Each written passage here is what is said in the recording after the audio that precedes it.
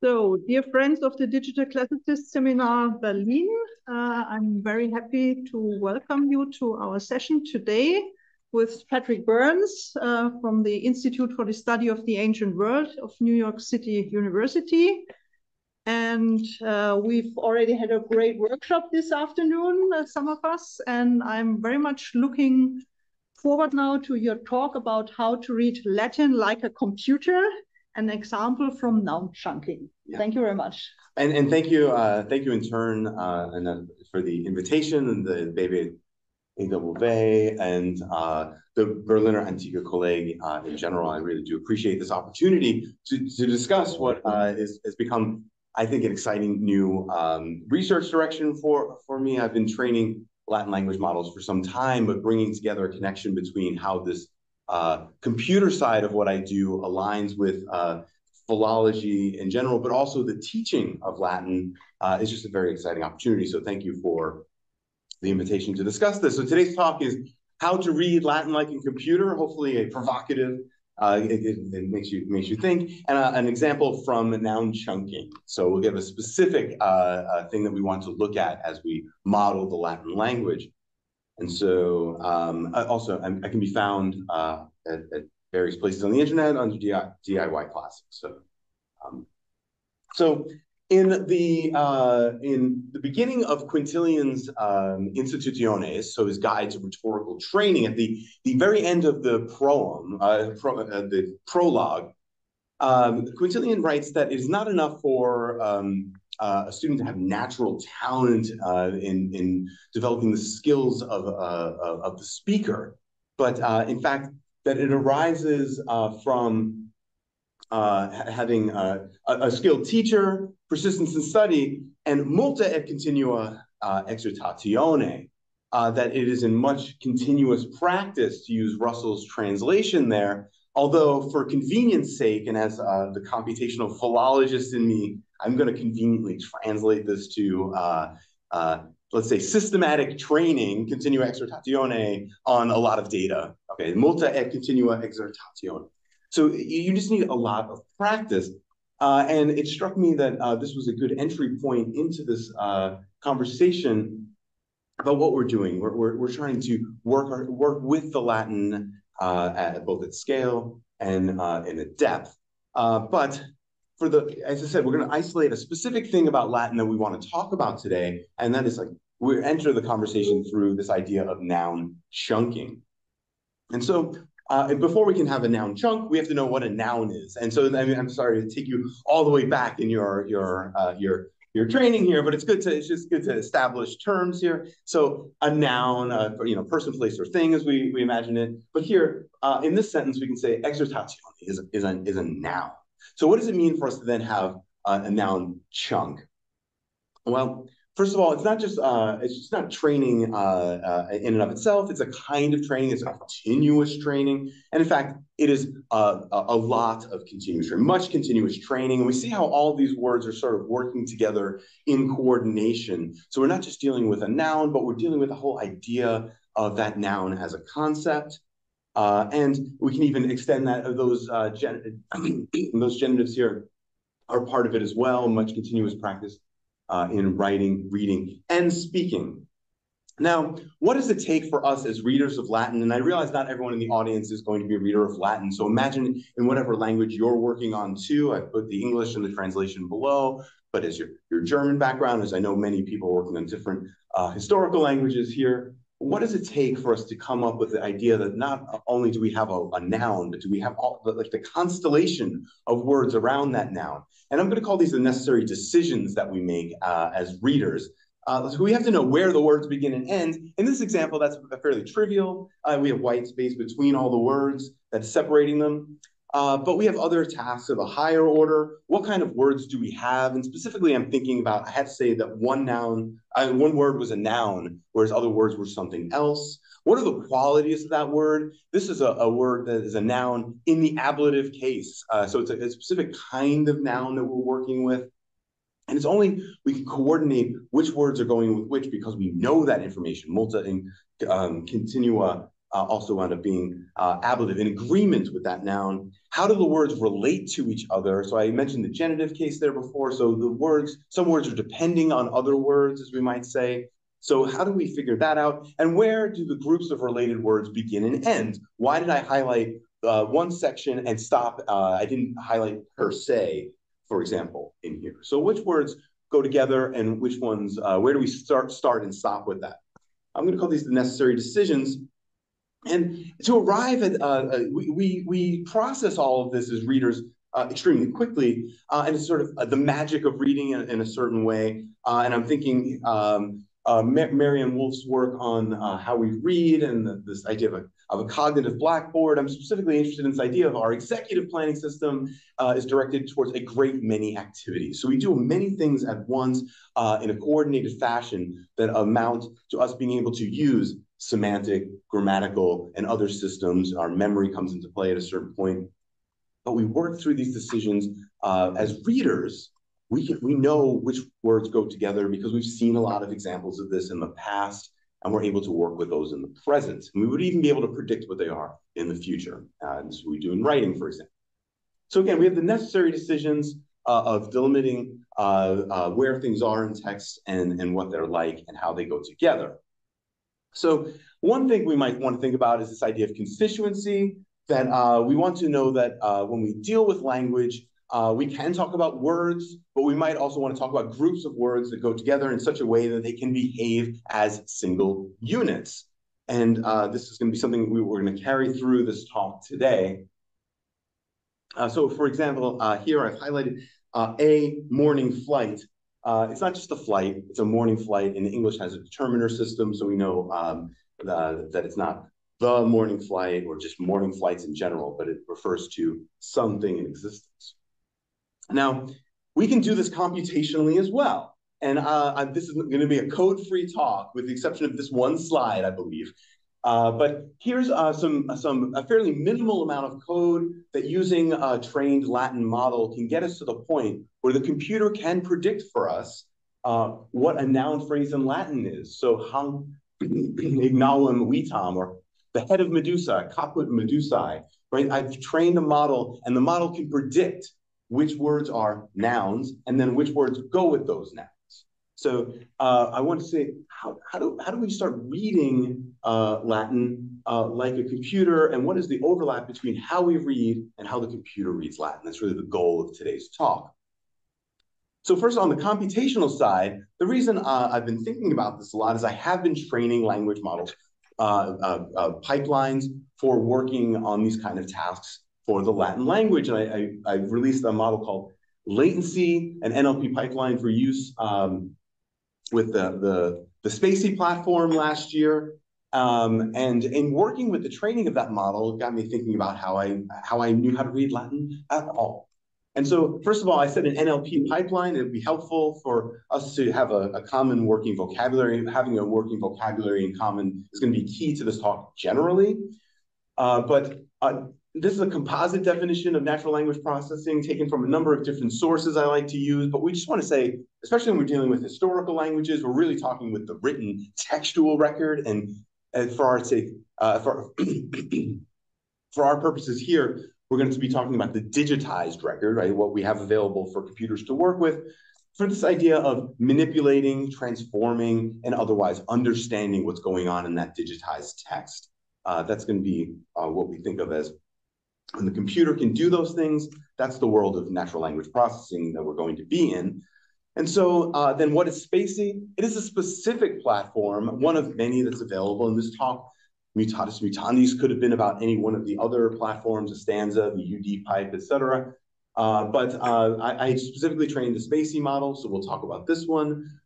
This is you can go and download the code for Spacey, you can install my model, and you can do a number of different tasks like part of speech tagging or like dependency parsing, which we'll get to in a second, etc., to get to that kind of decision where a computer can tell you where the noun phrase begins and ends. And Spacey is built as a pipeline in which we feed text, plain text, into for the spatial, this is for the space of the slide, the left side of the model. We feed in plain text, which is then tokenized, that is broken into some sort of sensible unit of analysis. I mean, basically words for our intents and purposes today, that the tokenized words are then put through a probabilistic tagger for what part of speech it is likely to be, and a decision is made about that. A parser, which tells, again, how words are related in a sentence. We might even have an NER, named entity recognition tagger, which will tell us whether or not something is a person, or maybe a place, or some other concept of interest. And a pipeline can have many other, we see the ellipses there, can have many other annotations that are added to that original input text, such that we have a doc at the end, which is both the input text plus all of its annotations. Now, you may have noticed as I was talking about the pipeline, that in fact, I rehashed almost all of the necessary decisions that I talked about in the first part of the slide, when we weren't using computers at all to read Latin, we were just reading. Our mind was going through this process of separating the sentence into words. That's tokenization, or was trying to figure out what kind of words we have, part of speech tagging, or was doing the combination. Some words were ablative and some words were singular, this kind of morphological tagging. We were doing that as humans. Now we're having a computer do that for us. And then perhaps the most complicated relationship in this whole thing, dependency parsing, we're figuring out both how words are relate to one another in a pairwise fashion, as it turns out with dependency parsing, but also where those groups, it's kind of one is a function of the other, where the groups of related words begin and end. So this is the model. You can go and download it if you're interested in working it with on your own in Latin. Latency. I won't talk so much about the specific model itself. We'll just use it as an example for how to get into this conversation. And also, I should say that the model performs reasonably well as we would want to. I said they're necessary decisions. I don't see any 100% up here, right? It's probabilistic. We're getting towards a better and higher accuracies on all things. But it is nice to know that the tagging works at a reasonably high percentage, or that the morphology works at a reasonably high accuracy. This also can be done at scale, which perhaps human reading, I can't sit down and read all the books of Quintilian, 12 books. But I can run a model over all the text of Quintilian in a matter of seconds, or perhaps minutes. It would be great if the dependency parsing were a little higher for the tasks that we want to look at today. That's in fact a real goal of mine, is to increase that accuracy over the next year. But again, to move forward in this work, it's good enough for us to get started, as we already saw examples from Kappa Medusae, the head of Medusa. There's the dependency parser is working good enough to start this conversation. And what do these annotations that I discussed as all the pipeline components do their work? They do things, I apologize, it's a little small. They do things like give us lemma information, part of speech information tag, and we can see them all. Here is it in a nice grid format, and we can see what's working and what's not. I'll point out, it's nice to point out the errors first, right? So poetis has been lemmatized as poetum. Okay, so it's not correct. It's not an unreasonable guess I mean, I'm sure as a beginning student myself, I once thought that the lemma of poetis was poetum. We learn a lot, I think, from the kinds of errors the computer makes, as sort of maybe a subject for a different talk. But again, we're dealing with reasonably high accuracy that allows us to move forward in this conversation. All of this is based, I said, it's all probabilistic decision-making. It's entirely based around ideas of machine learning, which at its core, and here's a very nice illustration from Serpa's blog post on neural networks for a model training loop. And we want to start in that like 1 o'clock feed inputs. What we do is we take a lot of correct annotated data, and we show that to the computer, and we allow it to then figure out if it can predict correctly some aspects of that data that has been withheld from it. We collect those outputs. We figure out how right or wrong any of its decisions were. We figure out a way to then re-weight each of the decisions. In the original weighting, it's often just a random weighting, it just guesses blindly, but then you adjust it much the way you might say, like, oh, I can't think of these. Like, I don't know if you played this game, Hot and Cold as a child. You start with a random guess of how near or far something is, and then you just continue to make predictions to get closer and closer. That's a kind of maybe an oversimplified version of what's happening here. And then it goes back and it keeps doing this until you decide to end that training. It's either stop it at a certain number of times around the circle, or maybe if it doesn't improve, you stop it itself. Anyway, we're trying to get better and better at each of these prediction tasks. And this is very small. I apologize. I made it a little bit bigger here. This is the kind of data that we are using, that we're feeding into these models. This is it's called universal dependencies. These are conlu files that have the correct lemma, the correct part of speech tagging, the correct morphological information based on a certain number of sentences. This is what we show the model and on which we base its predictions. And so I'll also say that often what we're doing in these models is not using the words themselves, but we like to convert words to numbers in this world. And specifically, we like to convert words to numbers that have a certain meaning. And there are all sorts of ways in which we can get contextual information based on computing the relationships between words. And in fact, I use floret vectors in the latency model, which is not only are they contextual numerical representation, but they are contextual subwords. So we're not even dealing with whole words, we're dealing with parts of words to make that prediction process as good as possible. And so we see that, for example, this is taken from the blog post that Spacey has on floret vectors. We're not just looking at, say, the word apple in an English use case, but we're looking at the parts of the word apple. Well, parts of words can be useful for predicting certain parts of speech or different other annotations. So we already talked about constituency, and that is specifically treating the idea of that certain words can be treated as a single unit together.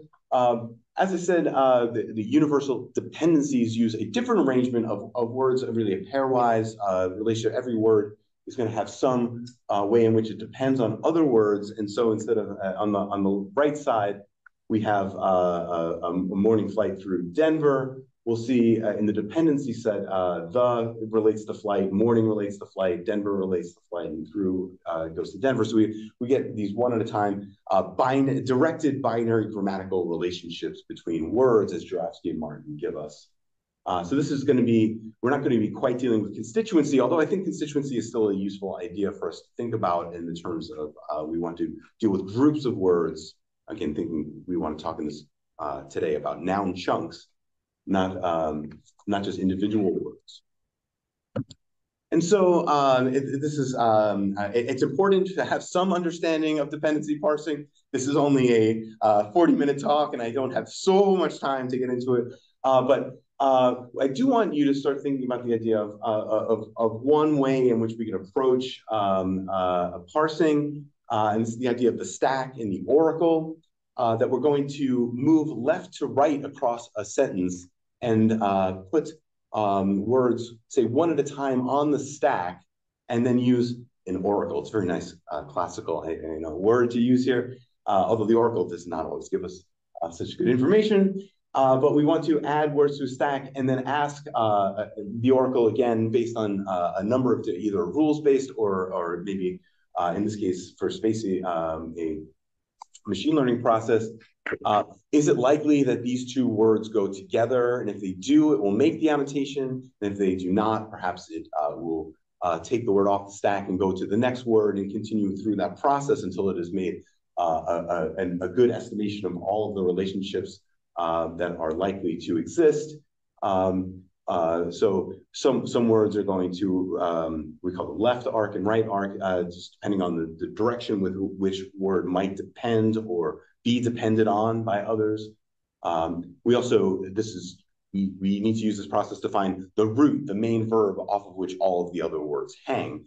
But again, this idea of moving left to right and making decisions is something I want you to keep as a placeholder in your mind. And so we can then I showed you one kind of visualization of a dependency parse, so kind of that upside down tree.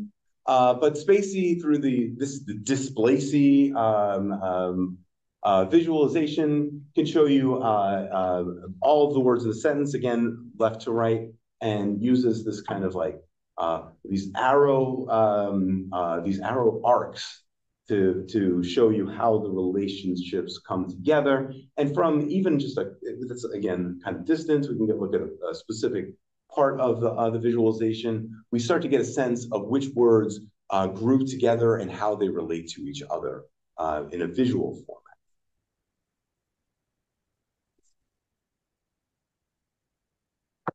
So that's more or less how the computer reads Latin. That was, clearly a simplified version of it. There's a lot more going on, but it gives us a sense of the kinds of things that a computer is keeping in mind as it makes a decision. And keeping in mind how easy it is to go to the anthropomorphic very, very quickly with computing is something I'm aware of. As I literally move towards again, human reading of Latin. Let's return to that. So how do we read Latin? And so as I was training this model last year, I was coincidentally reading some of the pedagogical literature on best practices for teaching students to read Latin. And I was continuously impressed as I read that the worlds were closer together more often than I would have expected. And so kind of at the heart of today's talk, I want to have this comparative, I'm going to show you some examples of best practices from the pedagogical literature so we can start to see both the similarities and I guess differences between computational reading and human reading of Latin.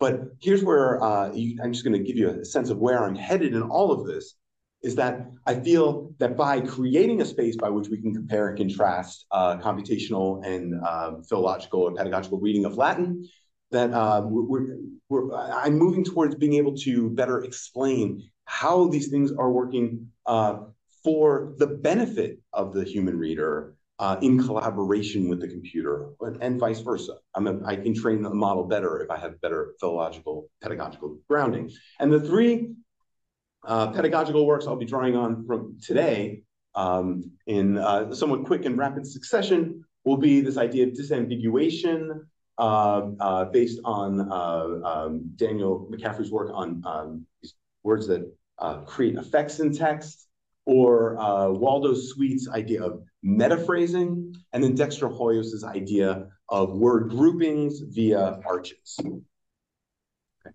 So let's turn first to McCaffrey, excuse me. In his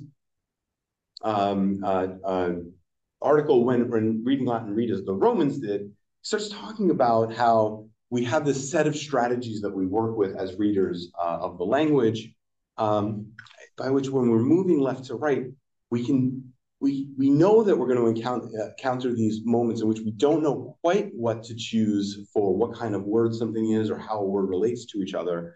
But if we see enough Latin and we develop the system of rules based on, so we infer some patterns from the Latin, when such and such circumstances exist, we can then consider that target word to be so-and-so.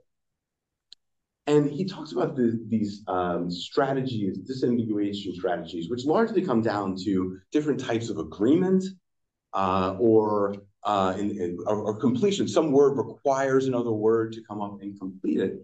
And what strikes me here is that, as he says in a different chapter, that Latin teachers have these strategies at hand, that they probably learn them by informal means, by example, or by trial and error. And I want to impress upon you that this is literally how the machine learning loop works, right? By example, we provide the computer with maybe, I was going to say hundreds, thousands of examples of any grammatical phenomenon in context, and we allow the machine to infer certain patterns.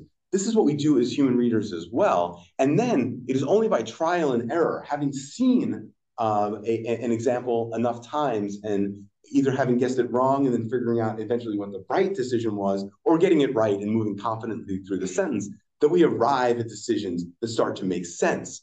And so we already have with these disambiguation strategies that, again, that set of strategies, right, heuristics that come into play to help us infer patterns in the language and build up an ability to decide at any given point in time as a reader what is going on. And I think that is analogically similar to what's going on in machine learning.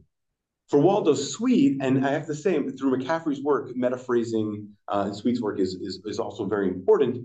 But let's see how Sweet was thinking about how we read Latin sentences.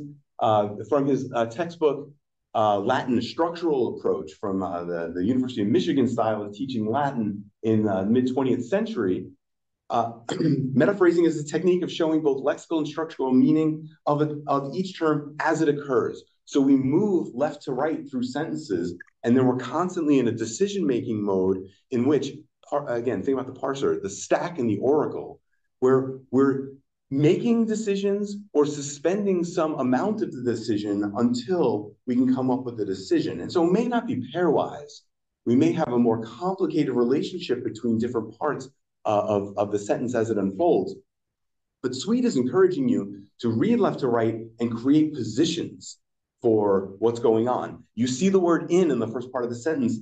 It doesn't matter where that prepositional, you know it's a prepositional phrase because you can identify in as your internal POS tagger has gone off successfully. You can likely predict that the next word is going to be a noun or an adjective because you've inferred enough patterns from the Latin. In fact, that is what we get next. We get an adjective in the ablative case. But in the first instance, you just create a placeholder. You know it's on the stack somewhere, and you're going to start putting the words together. In pulchra, we know those two can depend on each other in a certain way, right? Because we know that in can take as its complement an adjective or a noun. It's eventually looking for a noun, possibly could be substantive. But we can create, we know those are going to be, if we look at the plane example from earlier, those are going to be hanging off of each other in some way, day, pen, in the etymological fashioning of that word. And so in pulchra veste, and you see as the sentence continues to unfold left and right, we are putting it on the stack, and we are the oracle. We're the human reading oracle that's making the decisions about which words can go reasonably together. And so on. I don't need to take you through the whole sentence, but eventually you're going to make your way through the entire sentence, and every word will have been on the stack, and your human oracle will have made the decision about which words depend on which words, hopefully successfully.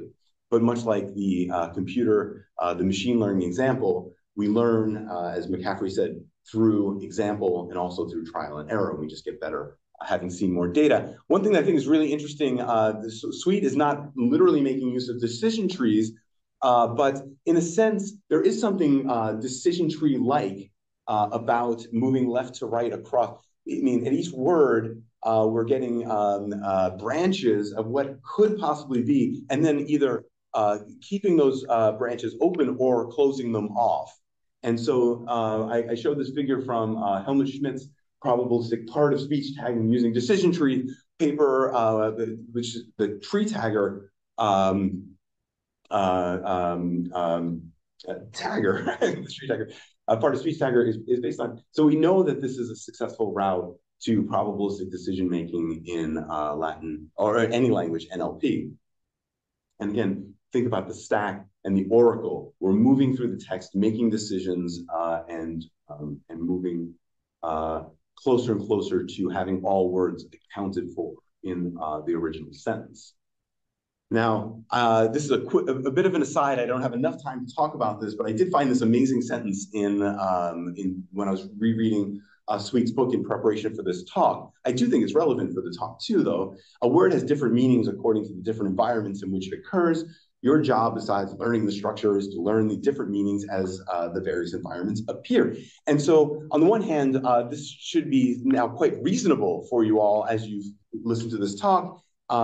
Meanings here is referring to what a part of speech tag could be or what its dependency within a sentence could be. That's all very good. But Sweet's textbook comes out in 1957. You may go to other talks on this general topic in which we start talking about the distributional hypothesis and about vector semantics, and John Firth will come up with you will know a word by the company it keeps, like a really like core. That is, I mean, Sweet is clearly in that. There's something alive in the air of linguistics and language learning in the late 50s that is bringing us to this kind of thing. And I just think it's kind of nice that it is literally, I mean, if we were to put this through vector similarity, we might, these two sentences might be very similar. So I just wanted to put that up there. And the last thing I'm going to come to is, again, from Dexter Hoyos on this idea of how we group words as readers. Specifically, I think this is where this whole talk really originally came from. I remind you of that dysplasia diagram I saw. You're going to see it again, so don't worry about it.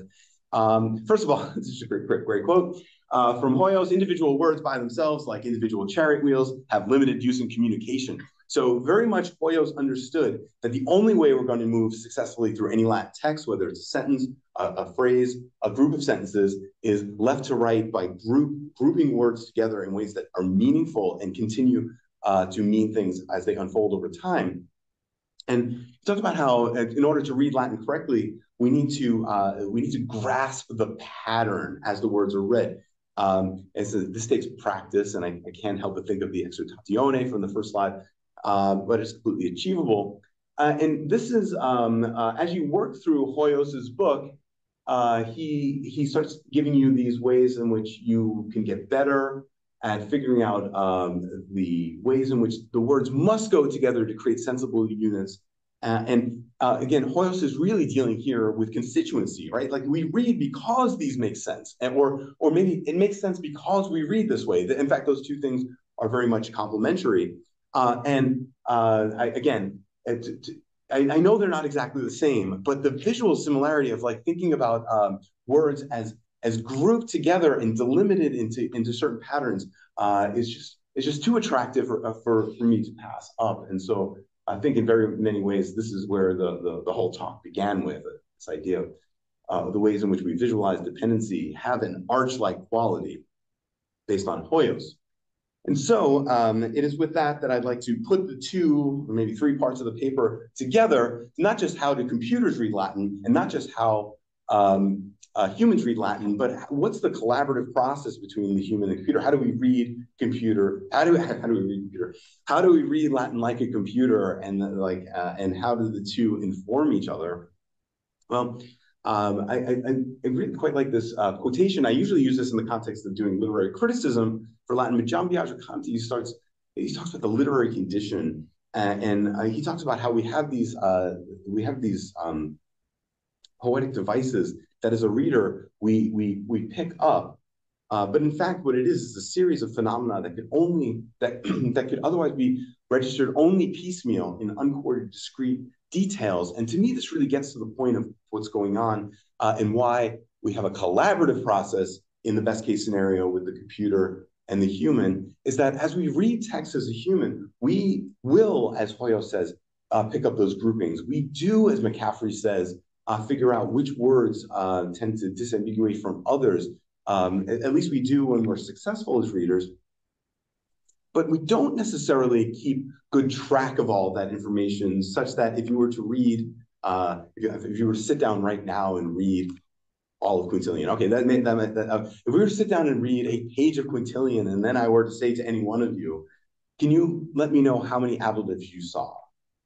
You would have trouble answering that question, but you would know, I saw some appletives, right? Or maybe you read through a section, this often happens with poetic devices, like Conti says, like you read it and you realize there's something, maybe a lot of sibilant, you intuit from a poetic text that there's a lot of S sounds. But if I were to ask you how many S sounds, you wouldn't necessarily be able to answer that easily.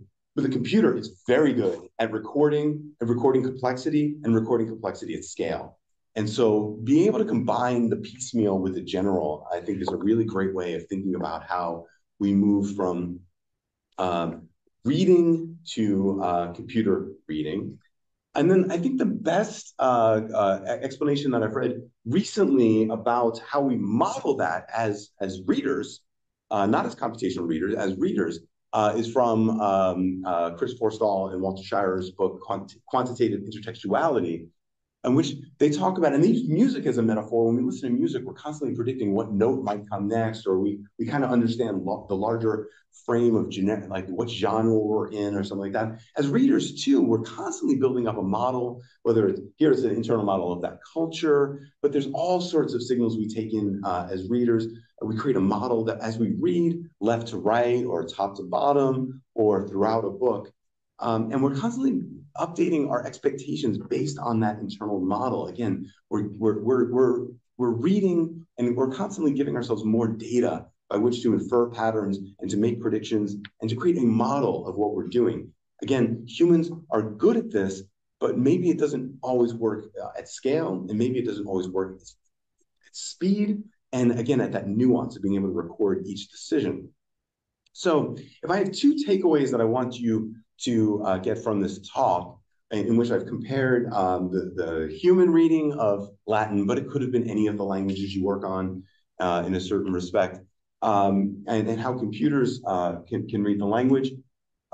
These are my goals in beginning this project. One, I want to create a shared vocabulary around reading in both senses for philologists and teachers and for NLP practitioners. And I think that by having a comparative and contrastive approach to the best practices for both that share some, even if it's the simple word read, like that's a moment in which each becomes an entry point for the other to understand.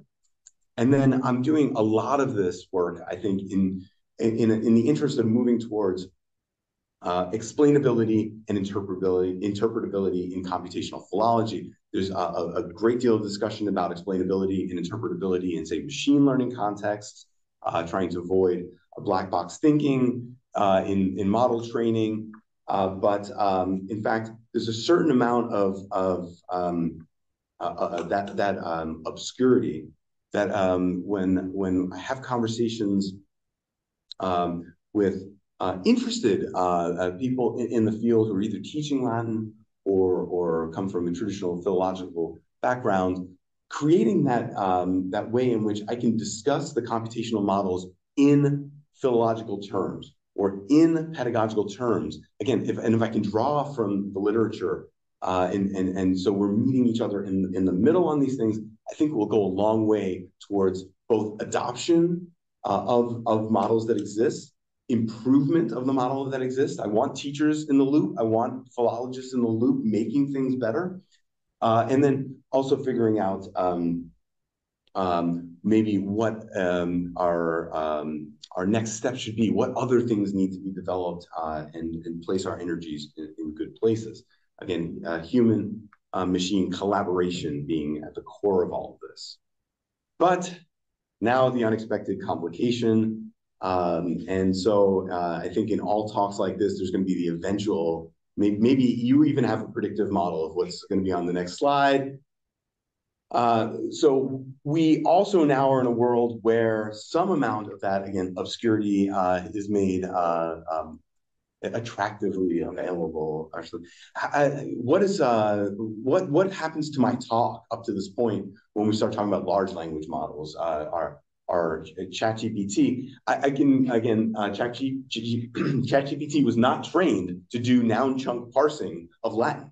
I can guarantee you that has never came up in any of the discussions in OpenAI. Oh, you know what we should do is we should make better noun chunkers for Latin. That didn't happen. But if I feed in the sentences that I showed you from my earlier model, I get, okay, it didn't say hunk ignawum vitam, but it did get caput medusae. And this was with zero prompting and zero additional prompting. So I do think that in creating this, again, interpretable, explainable philology, pedagogy, for Latin, or it could be any language. This is a complication that we I need to reckon with, but we can do it together. And so I think it's important that we at least recognize that this is where we are. And I've talked quite a bit in this last part about human-machine collaboration. And I'd like to come back to that opening quote, multa et continua exertatione. Again, what I said was systematic training on a lot of data, right? That's how I'm, if I had a lobe coming out this month, I would still use much continuous practice. But this is only one part of the recommendation that Quintilian has, right? That training is part of it. But I actually want to take it to the doctore perito, right? That this is only going to happen with multiple things in coordination, right? So we need to have not just the training of models to do that pedagogical work for us, that philological work for us, but we need teachers, we need philologists also working with us to get that collaborative emphasis. And I'm not going to leave out studio Pertinacchi either. We do want to have persistence in study, but again, skilled teacher, continuous training, that's where we are. And so with that, I would like to conclude the talk, how to read Latin like a computer. Hopefully you learned a little bit about noun chunking, but even more, I hope you learned something about why we train Latin language models and how they can be useful in the field with the two sides coming together in coordination. Thank you.